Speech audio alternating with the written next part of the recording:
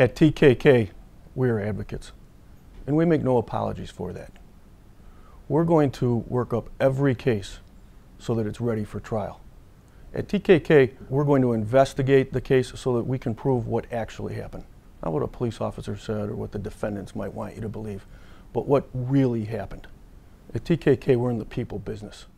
We're fighting on behalf of people against insurance companies. And for our clients, that's a battle we can't afford to lose. Some of our clients, like the family of Danny Ginzel, who was killed in a recalled crib, have gone on to help us make changes in the industry. So not only is that case won on behalf of our clients, but future cases are prevented, future injuries are prevented.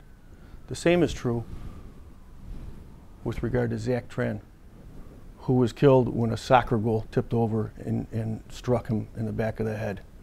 It's not just representing these families in these cases, but making changes in the way these products are designed and developed, which makes TKK so proud at what we do.